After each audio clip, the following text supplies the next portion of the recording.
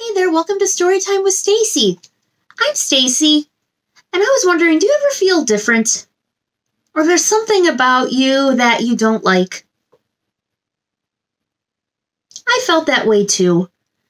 And you know what? It's kind of silly to feel that way because we're all special in our own way, right? Right. So we should like everything about ourselves. And in the story, Olivia's red hair, we're going to talk just about that, okay? So if you want to go get settled, we'll get started.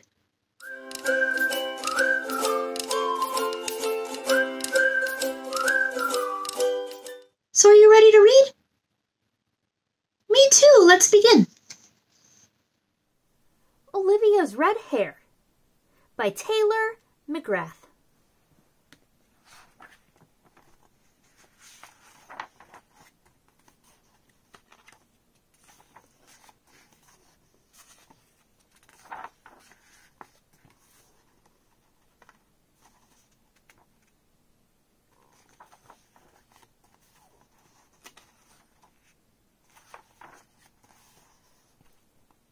This is Olivia, and she has the most beautiful, bright red curly hair. Olivia loves playing and riding her bike outside. When it is sunny out, Olivia's hair shines bright like fire.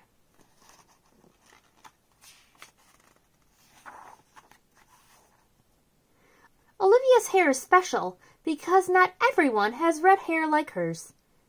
Did you know how special you are and how special your hair is? Olivia's mom asked her one morning. It was Olivia's first week of school, and she has not seen anyone with hair like hers, and she is feeling sad and alone. So much so that Olivia asks if she can wear a hat to school today to hide her red hair. This makes her mom and dad so sad. Olivia's hair is beautiful, and they want to remind her that she should be proud of her hair. Olivia's dad thinks for a second and then exclaims, "I love your hair. Red is my favorite color. Time to go find all the red things we love. Red scavenger hunt, let's go."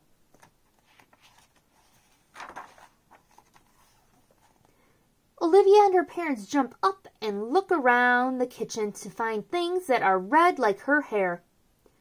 Olivia excitedly shouts, "Apples, strawberries, ketchup, spaghetti sauce, my cup!" "Great job, Olivia," her mom says with a smile. "These are great red things that we love. Let's go outside and see all the red things we can find in the yard."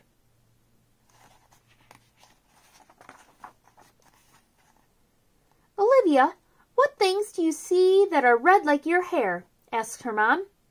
Olivia starts pointing and yelling out things she sees in the yard that are red. Leaves, flowers, bird, ladybug, ball. Olivia is so excited to see all the amazing things in her house and outside that are red like her hair. She wants to keep going and find more.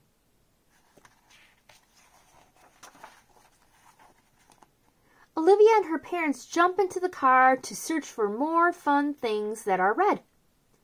As they drive around, Olivia shouts out everything red she sees.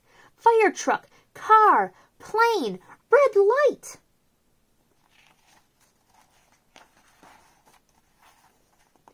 "Amazing! So many fun things are red just like your hair," says her dad. Olivia and her parents pull up to school where all her friends are outside waiting for her. Olivia takes off her hat and hands it to her mom. The red scavenger hunt made her realize that she loves so many things that are red, including her hair. "I don't need this, Mom. I love my red hair and want everyone to see." Olivia runs over to her friend, showing off her fiery red hair. Her hair is different from everyone else's, but that makes her special, and she loves it.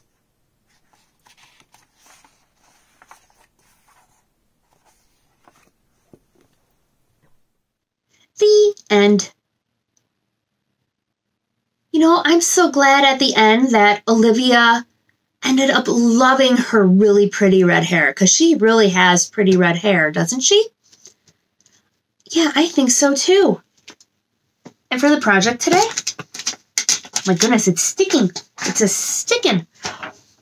I got a sheet here, and you can print it out. There's a link in the description below, and it's called What Makes You Special. Look at that. I drew a little portrait of myself, and I drew myself in my red overalls, in my green t-shirt that I wear sometimes.